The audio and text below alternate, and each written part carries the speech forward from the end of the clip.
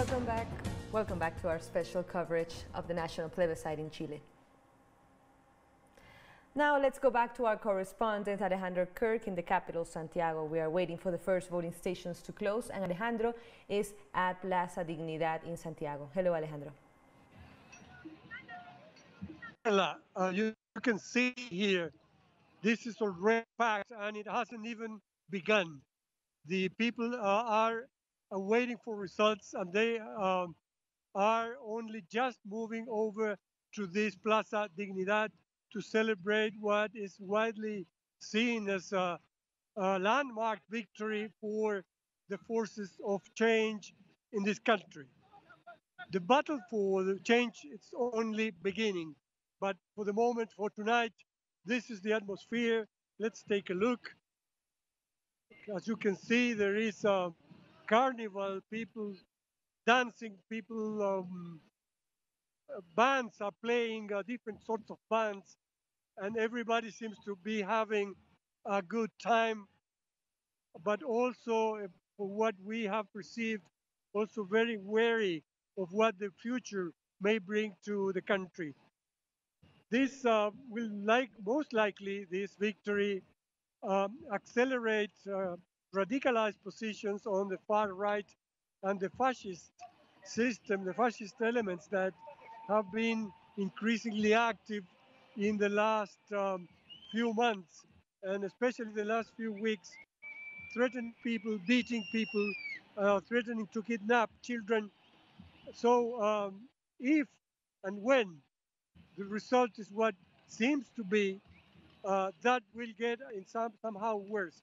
But on the other hand, you will have a clear majority of people for radical change, for a new constitution that is democratic and that gets rid for good um, of the neoliberal system imposed in this country over the last 40 years. Today, 25th of October, also marks there are two ephemerides. One is that 1 year ago, over 1.5 million people were demonstrating right here their will to what to what is now happening to actually happen.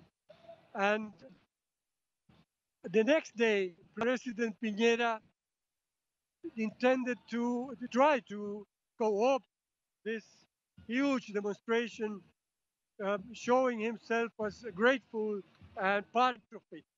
Nobody, of course, believed it, and the situation, that speech, only worsened the situation. But now, today, we have again President Piñera saying that this constitutional change is what the majority of the country wants, and that it was something that he himself has been fighting for. Carla. Indeed, Alejandro. So we're waiting for the first results on those first tables that are closing the first booth, the first voting stations in Chile. So tell us more about the people that are there. We saw a lot of protests the year before. It's always students and workers, feminist organizations who are joining these protests in Plaza Dignidad.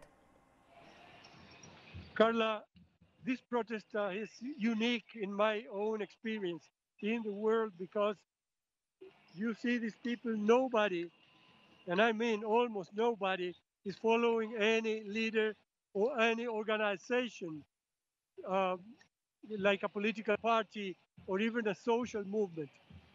What you say is right. Political parties, trade unions, social movements have supported, adhered to this movement. But this movement is still headless. It's still spontaneous, and that its strength, and at the same time, in the long run, probably its weakness.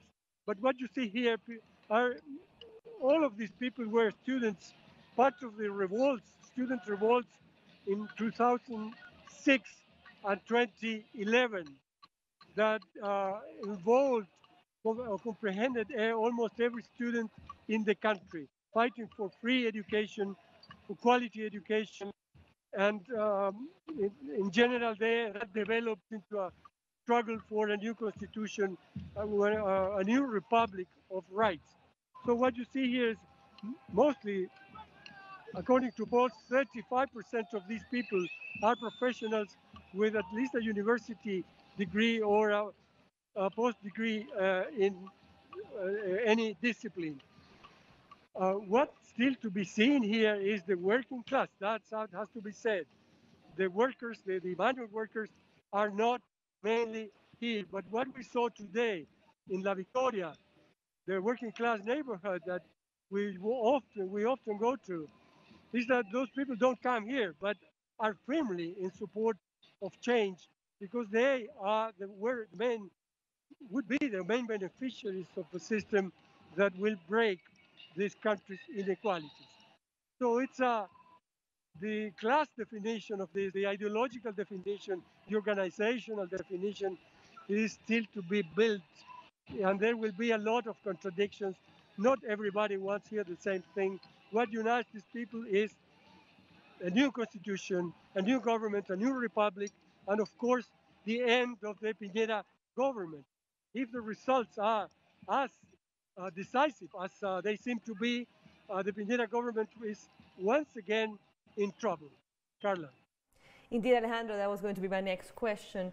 What will be the repercussions in the local policies? Because we have parliamentary and presidential elections coming up. What will that look like for Piñera, as we see a lot of his numbers going down, and for the actual Congress today that they're expecting to be at least considered as part of this commission to rewrite the Constitution? What will happen to both parts of the government?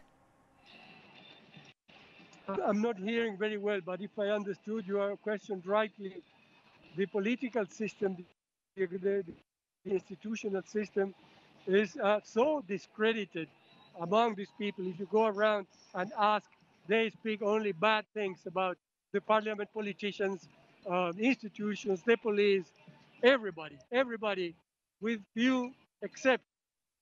So what's going to happen? Probably there will be um, a binary development of this about two ways. One way will be the institutional one with elections, the constitutional convention, the, um, the four elections that we have next year. And on the other hand, the people will be getting organized in the territorial assemblies and deliberate on its own future. When those paths will actually differ for good is a matter of how big, how persistent, and how